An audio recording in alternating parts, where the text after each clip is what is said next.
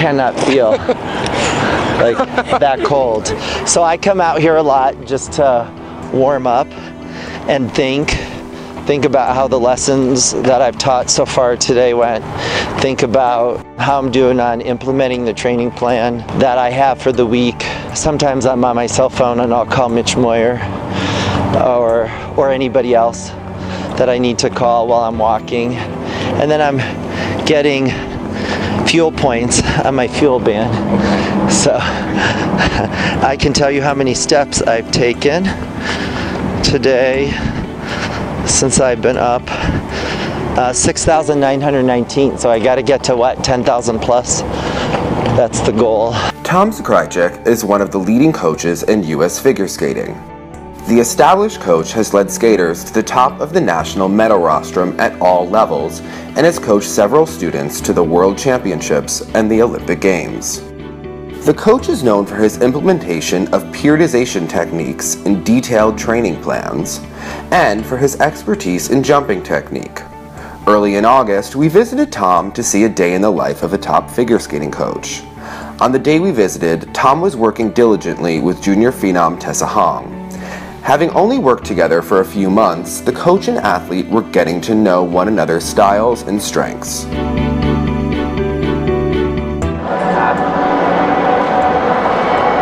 Remember, step strong and checked. And just watch that right arm as it passes through, right? And just make sure it shapes properly.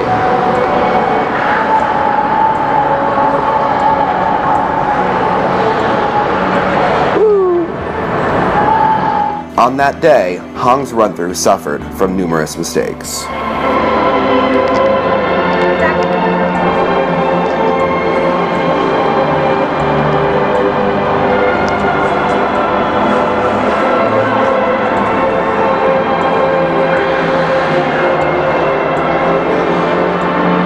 Good job, Tessa.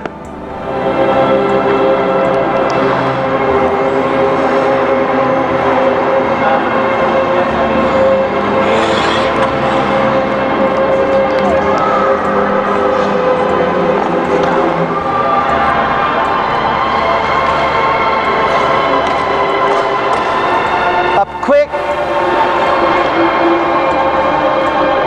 So part of what she has to do now is get used to all the content that we've added to her program since Colorado Champs.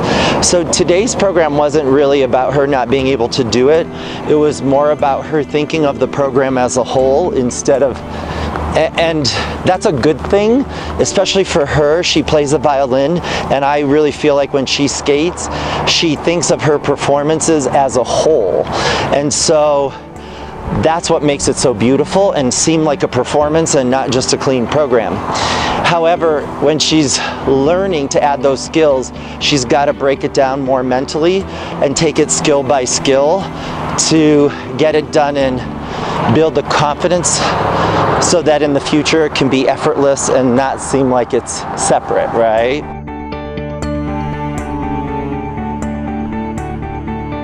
It was 101, so that's your baseline. I know you can do a better program. Is it hard to think of the whole thing with everything from, what were you tired from? So here you go, the 7 steps to mastery. So step number 4, perform the skill very well at speed and under fatigue. Right? So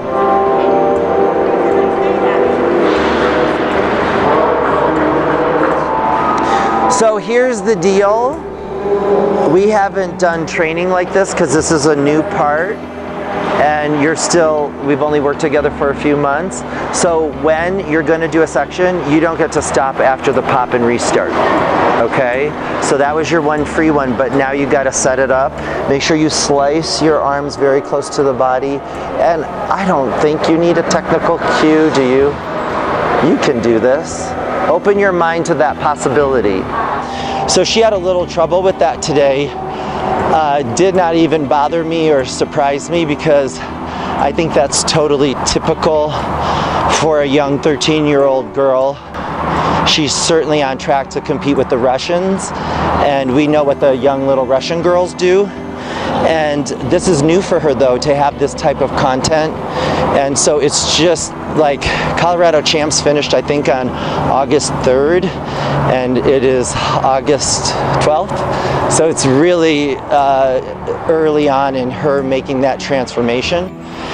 So after the program, breaking it down into a section, and she wanted to pick the first section, which I think was good because it has the double axel triple toe and the triplets triple toe in it with the triple flip. However, she was fatigued and she won't ever have to do that section that fatigued. So I steered her in the direction of picking closer to the last section because the second triple lutz in the long is also new. And then we worked on her.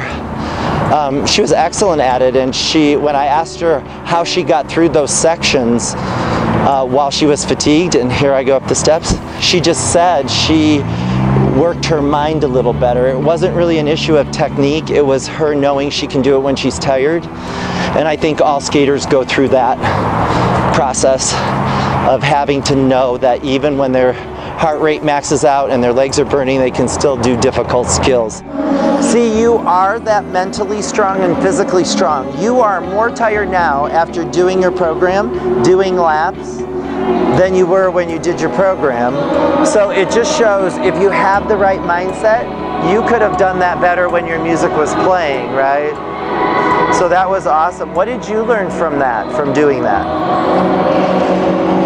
That I can still make myself do it when I'm tired. You can still make yourself do it with your tired. Skill set number 4, doing it under fatigue and knowing that you can. And that was pretty good quality too for next week. So we'll give you a minute and a half recovery, okay? So that was really about teaching her that so that the next time she does her program, she feels more confident about being able to do that. And hopefully, even if she feels tired, she can do it like she did those sections. Though Hong and Zakrajsek have only worked together for a few months, the coach has a clear plan in mind. The plan is for her to win regional, sectionals, and nationals, and then get a spring international, and then compete in the Junior Grand Prix series next fall. I know she's been put on the ISP, which is a total compliment, and you know, I know there's talk about her and possible JGP assignment, but that's really talk, right? That's out of our hands, so we're not focusing on that. We're just focusing on her and the goals that she has in front of her. Following this interview, Hong was named to the Junior Grand Prix roster in Spain. On the day we visited, one skater who was already getting ready for the Junior Grand Prix was Vincent Zhou. Eager to add a quad salchow to his program, the skater focused on it for more than a session. Thank you for the flat white.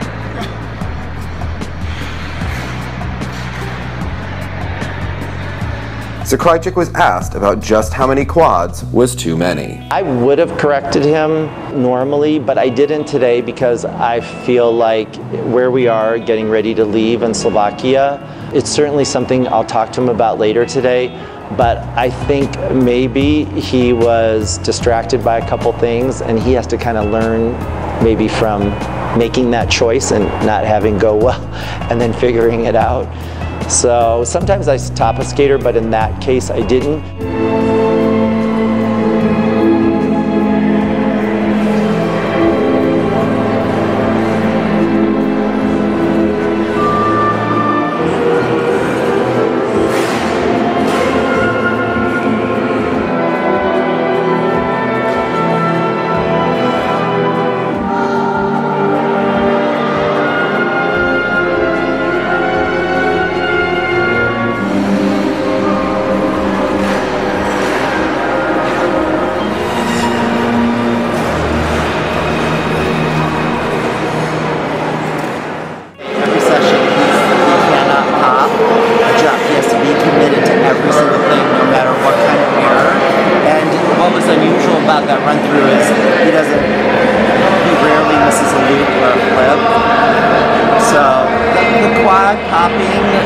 currently not in the program. He'll pull it in, but this is the tough stuff, right? Like, he has to have a tight mind.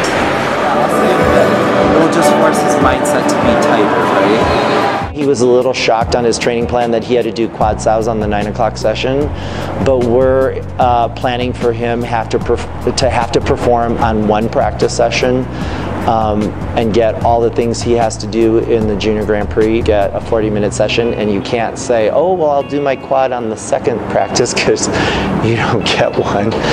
And because the quad is so new, this was startling to him, but it's part of the process, and so you got to see part of the process. I think a lot of skating fans who watch figure skating and see these young skaters do such amazing things, probably many times they go, oh, they're so talented, oh, they're so talented. But there's a lot of work that goes behind the scenes, even if they're talented. They still have to do a certain number of repetitions and you know, just make that connection from the brain to the muscles. And then in Vincent's case, it's not that he can't do that, because yesterday, that was, I think, his first day where he hit the quad in the program with the music. That was on the 10 o'clock session. But it was a different kind of format for him. So, you know, for me, it was very much okay that he went about the practice that way, even though that's not how I would advise him to do it, and we'll talk about it later. And I want him to come to his own conclusion so that next time he's in that situation, he can calm himself down, maybe work through it a little better with a cap on the reps. But he should do no more than 6. And I'm sure you have more than 6 attempts. And he's allowed to go to 10 if he hits one, but he didn't hit one, so he should have really stopped at 6. Later in the session, Vincent was asked by Coach Tom to leave the ice. While coaches are typically eager to have their skaters train as much as possible, we asked him why he made this decision. Well, today, Wednesday, happens to be commitment day, and that means, in his case, when he had pop jumps, because he's getting ready to go to the JGP in Slovakia, he had to be committed on all 3 of his sessions. So you saw Tessa pop. She also knows today's commitment day, but for her, it's 2 out of her sessions that she chooses to be committed on.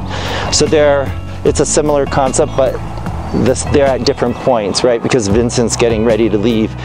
And I mean, that's just a mental thing, right? And it really wasn't something we talked about. It was written in his plan. He probably read it today. I think, just if I'm being honest, he was a little mentally sloppy in his run-through and seemed agitated about the quad. But that's all part of the process. And if it was as easy as, you know, he's done probably 40 or more clean quad sows, and if it was as easy as just being able to do a quad sow and adding it to your program, then probably you would have skated a better program. But we're trying to fine-tune that, because our option in Slovakia is to put in a double Lutz, right? The way he chooses to back-end load his program, the only other option he has for a jump box is a double Lutz, which is, you know, I know we both feel like it's kind of like, So he's definitely going to go for the quad there, and then this commitment day teaches him that if he's going to go for the quad and all the other things in the program, that he has to really be mentally on it. Just after our interview, Vincent went on to earn 2 silver medals on the Junior Grand Prix. Successful trips to Austria and Slovakia leave Vincent in contention to qualify for the Junior Grand Prix final.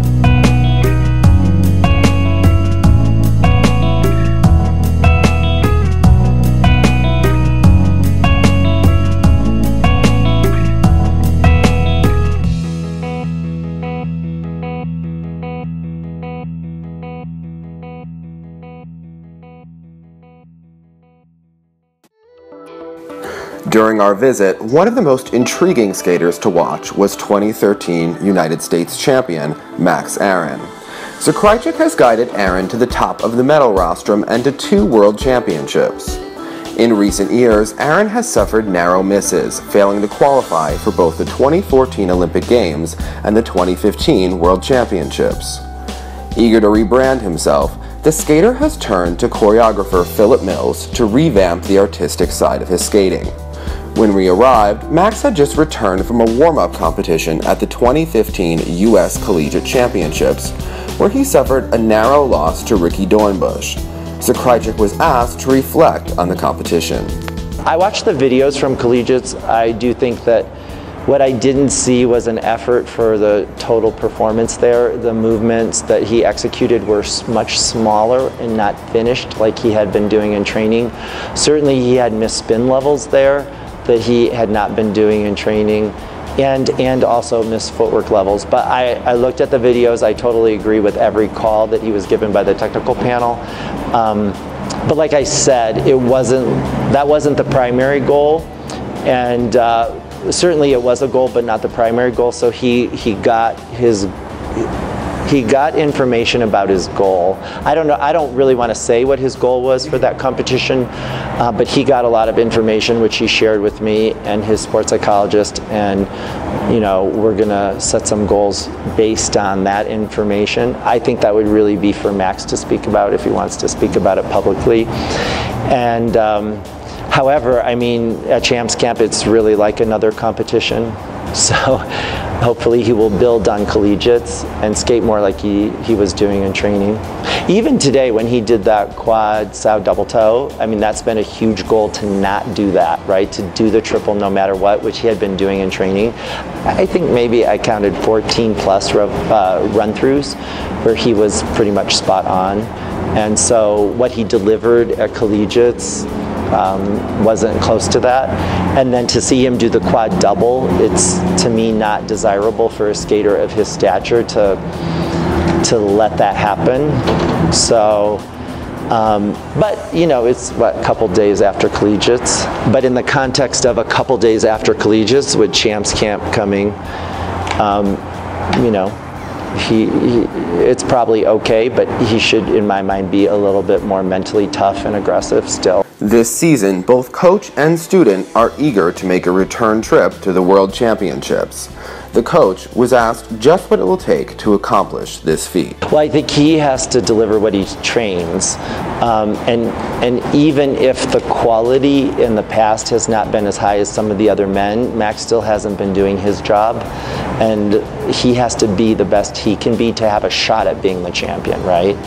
And then, so number one, and I think Max would agree with that, and then number two, the quality of execution of his spins and of his programs has to be higher. And I don't mean jumps. Of course, the jumps should always be a positive GOE, but just, he's chosen music, and Philip and he have a plan, and he has to stick to that plan and deliver it like he practices it, right? So that's, to me, more mental than physical. He's changed his physique. I don't know if you can tell. He's really removed a lot of bulky, muscle mass, so he's much more leaner. And there are a lot of other goals we have. Of course, we listen to the feedback all the time from all the pundits, whether it's officials from our country or people like you, or, so we're always listening to the feedback. Most of the time we don't even disagree with it, but it's not as easy as identifying what needs to get fixed and then just fixing it in one competition. For me, I think I have a handle on an arc for Max, because this is going into our 7th season, so I know what he was like when he came. I know how he improved to be junior champion and go to Junior Worlds and the Junior Grand Prix, and then I know what he did as he transitioned and he had no Senior Grand Prix to get Senior Grand Prix and be the U.S. champion and on the world team. And I know how he prepared for Sochi and came up short, and then what the last 2 years has been about. So I get that part of it, but I also get the arc that he's on, right? He's not the same kid. He's 23, he's not 17. He's a young man. He has so much else in his life and things that go on in his life beyond skating that he just has to deal with and kind of compartmentalize. So I see the process, and certainly he gets criticism, but I think a lot of coaches and even athletes at this stage would realize that a lot of it is up to them, right? To be all in and fully committed daily and in every way, not just most of the ways. Rounding out the group of Zakrajsek's elite skaters is 2008 United States champion Mirai Nagasu. The two teamed up in the spring of 2014 after Nagasu failed to be named to the Olympic team despite a top 3 finish at the US Olympic trials. Last season, an ill-timed injury at Nationals left Nagasu with a 10th place finish. Days before our visit, Nagasu earned gold at the US Collegiate Championships. Zakrajsek reflected on what it would take for Nagasu to return to the success that she found in her earlier days in the sport. Belief, self-belief. I mean, I think it's a little better. I actually watched her programs that you guys put on the internet.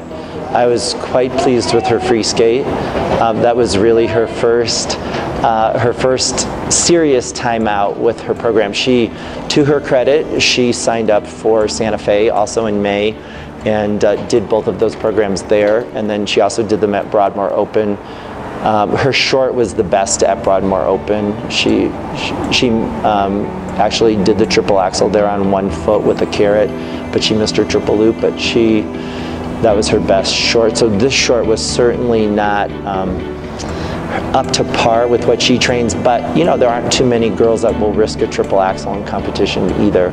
And so for her to have those two girls that were essentially clean, and she was just a point and a few tenths behind them with a major mistake and a missed spin level and not such a great triple, like, to me that was very encouraging.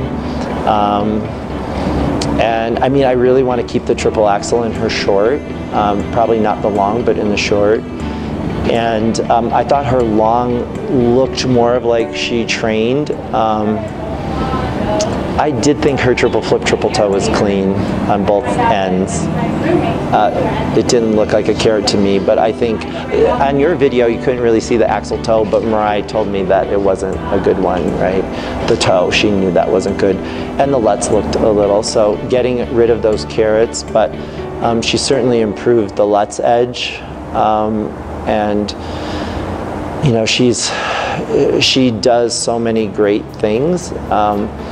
I think her success at a young age created a lot that she has to live up for, or live up to, and for her, I think that's the challenge. And certainly I recognize the kind of athlete that she can be, and I also think that U.S. figure skating has expected great things from her. I think that's been tough for her to handle, so helping her through that so that she can believe in herself and be even greater, because she's the kind of athlete that should be pushing for the world podium just like Ashley and Gracie, right? She shouldn't be at world championships and not 3rd, 4th, 5th. Like, she should be right up there. Zakrajsek's coaching methods will soon be tested.